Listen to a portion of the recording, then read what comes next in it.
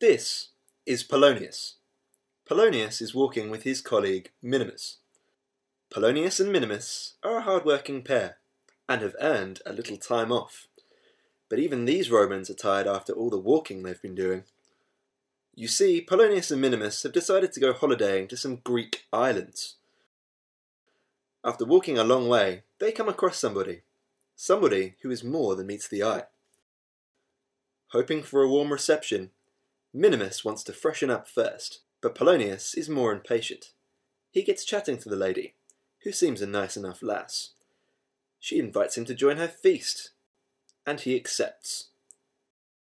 The result, Polonius is turned into a pig. Minimus, after freshening up, also decides to join his partner. I'm sorry, his friend. But when the woman offers him her embrace, he takes too long to realise that, suspiciously, Polonius is not there. And then, too late, Minimus. What Polonius and Minimus did not realise is that they had stumbled upon the home of evil witch Circe. So, Circe, what do you need all these pigs for anyway? Stupid Romans. Odysseus here isn't Roman. He's Greek, and he knows exactly what to do in such a situation. When you see random women in the middle of nowhere, be smart, think first. See if you can find any trace of another male nearby. If not, they may have all been transfigured into swine. Search for any trace of pigs by listening for oinks and smelling the air for impurities. If you smell dung, you may just want to steer clear.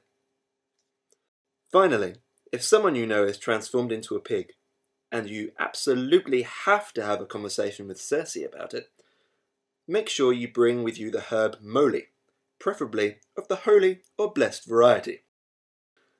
Ingesting some beforehand will render most Greek women's magic powerless against you. And you can then ask them nicely to turn your friends back into human form. Unless they're Roman, because everyone hates the Romans. So remember, if you or your friends go on holiday, do not talk to strange women from any seemingly exciting or exotic islands, and make sure to carry around some holy moly herbs just in case.